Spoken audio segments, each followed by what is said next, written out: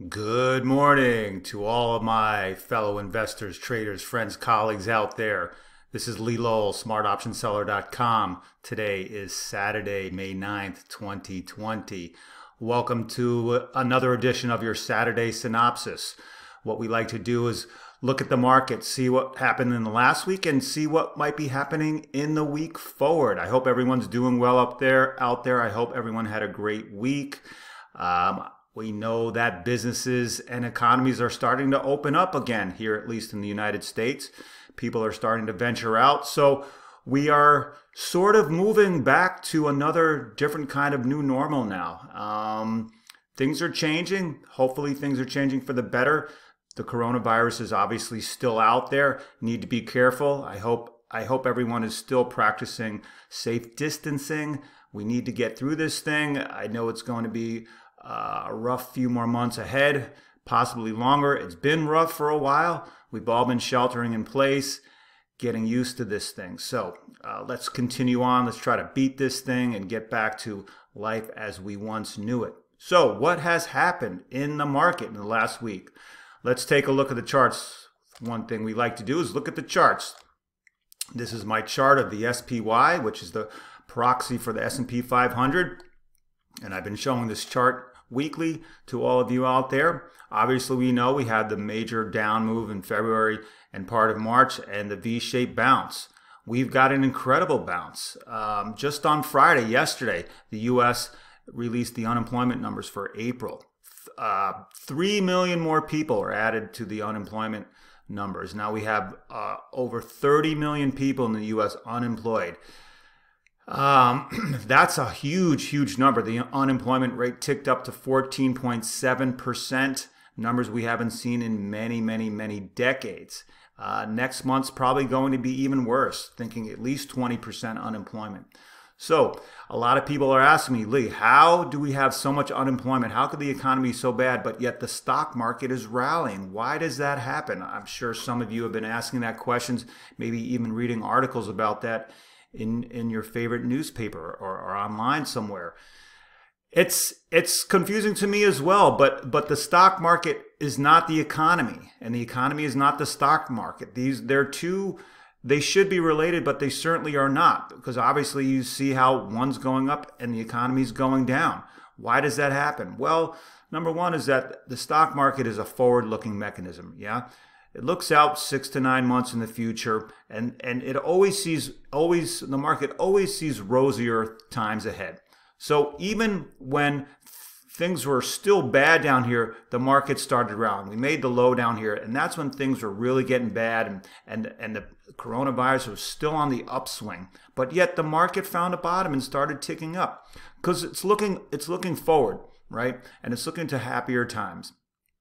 And it's hard to get over the fact that unemployment is going up. People are not going to be spending money. Companies are not going to be making money. Earnings are going to be bad. So why would the stock market still go up? And it's perplexing to some. But like I said, the market is forward looking. It's always looking to better times, and it's projecting an image of positivity. So that's why people are buying up the market, and that's how it happens. The one thing you never want to do is fight the market, right? You never want to fight the trend of the market. And if the market is trending upwards, you got to respect the market. You know, I've been saying that over this past week that you need to trade what you see, not what you think, okay? I've been a little stubborn myself. It's hard for me to believe in this rally. I know with the unemployment numbers that it's hard to believe that the stock market can go up. And I've been a little stubborn myself. I've been trying to get short, a little bearish this market. At the same time, I've been telling you I've been buying in little bits and pieces here. But for the overall market, I think it's going to move back down again. And it's hard for me to believe with all the unemployment that the stock market can continue to go up. So I'm trying to take my own advice here, which is to trade what you see, not what you think. And what I see right now is a market that wants to keep going up, right? We can draw some trend lines here, right? We see the market in this nice little uptrending channel here. Why do you want to fight that? Why do you want to get on the bearish side of that when the market's already telling you it wants to go up? So what do we think is going to happen here? Well, we've got the 200-day moving average right here, and it's still ticking around that $300 level on the SPY. So I think the market is going to gun for this $300 level right here, probably in the upcoming week. Probably be a nice resistance point.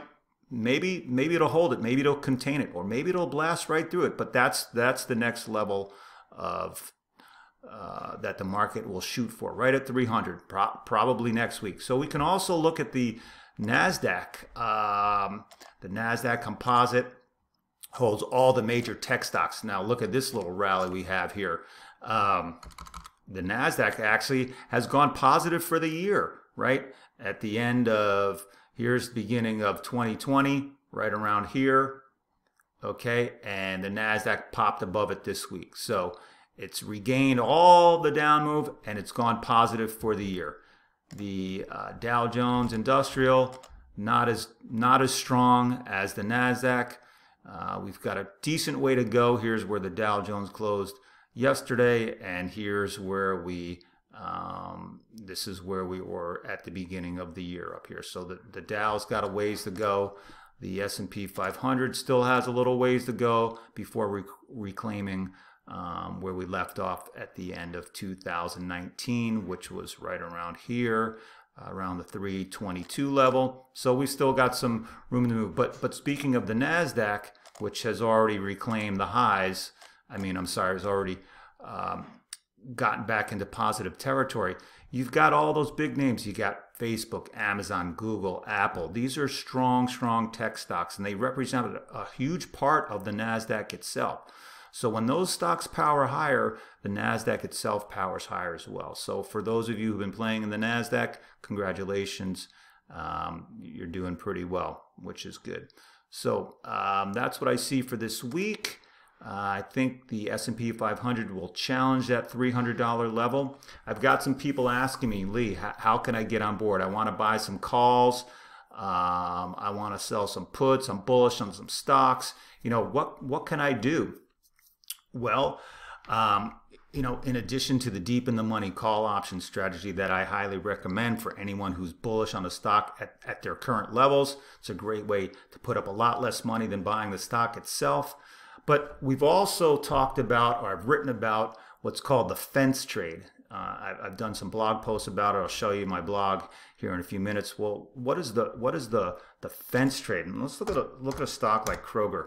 Okay, Kroger. This is a stock of Kroger, and obviously you can see it's in a nice uptrend. It's got this move up.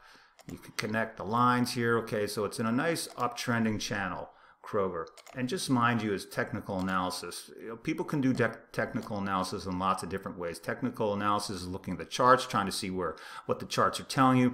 Obviously, we can see Kroger's in a nice uptrend. So if you're bullish on Kroger and you want to take a little bit of a gamble, people tell me, Lee, I don't want to spend a lot of money. I want to buy some call options. What can I do? I would also like to buy Kroger at a lower level, which I tell you can sell put options.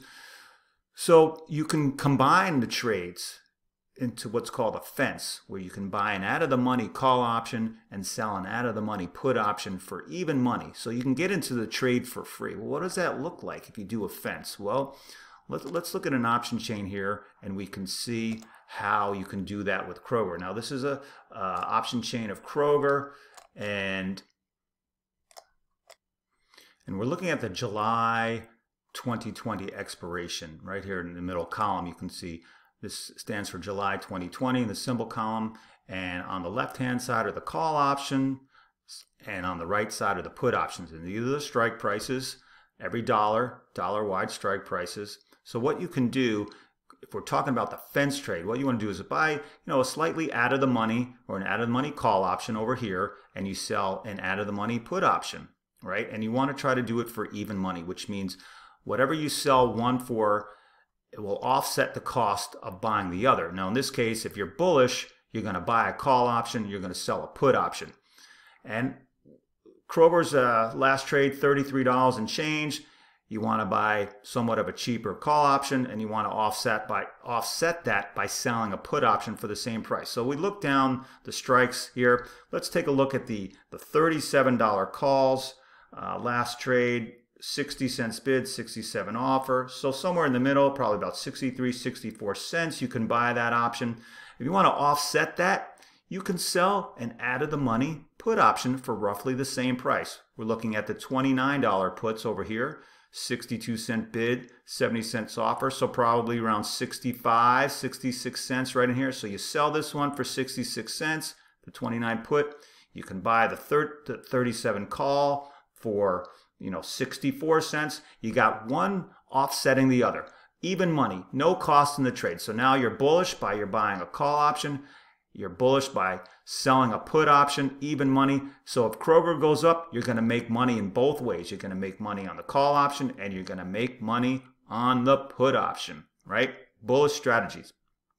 What happens if Kroger goes down? What happens if Kroger starts to fall from $33? Well, obviously, your call option is going to lose value. The put option is going to go up in value. But remember, if you're bullish on Kroger and you're interested in buying Kroger at a lower price than where it currently trades, then that's fine, because then if Kroger ends up below $27 a share at expiration in July, you will be assigned the shares and you'll buy yourself some shares of Kroger at $29 a share. I'm sorry, $29 is the strike. So if Kroger falls $4 from where it currently trades below $29, you will be assigned. You'll have to buy Kroger at $29 a share. If that's something that's fine with you, then you can go ahead and do that. Now just remind you, this is not an actual trade, not a live recommendation, example only, so don't take this to heart, please, anybody. So it's just going to show you an example of what you can do if you're bullish on a stock, you're bullish on it right now and you think it's going up right now. You can do a fence, which is selling the put an out of the money put option, and you're buying an out of the money call option. And if the stock moves in the direction you think, in this case, which is higher, you can make unlimited on Kroger as long as it goes up above $37 if you hold it until expiration. If it goes up right away, you can always get out of the trade. You can sell the call option for a profit. You can buy the $29 put option back for a profit. So you don't have to hold it until expiration. So this is a bullish type of trade. It's almost like a doubly bullish type of trade where you're buying calls, selling puts, and that's called a fence trade. And you can even go back to my blog back on November 15th, 2019. You can go to my blog, go to the website, smartoptionseller.com, click on blog, and it'll list all the blog posts that I've made. If you go back to November 15, 2019, I discussed the second part of the Apple trade that we did with a fence, made a decent amount of money, and then you can go back to click on here, previous blog post from June 2019, June 19th. That'll explain the whole fence trade from start to finish. Take a look at those two blog posts. Also, for anyone else who has not downloaded our free Put Selling Basics guide, please click on the link here, Put Selling Basics, and you will get a free download of our famous put selling guide. We love put selling. That's what we do here at smartoptionseller.com. If you want more information about our newsletters, if you have questions, you want to talk to somebody, click on our services tab here. We've got our newsletters and our one-on-one coaching that we can always talk to you about. So that's it for me. This is Lee Lowell, smartoptionseller.com. Hope everyone has a great weekend and a great next week. Signing off.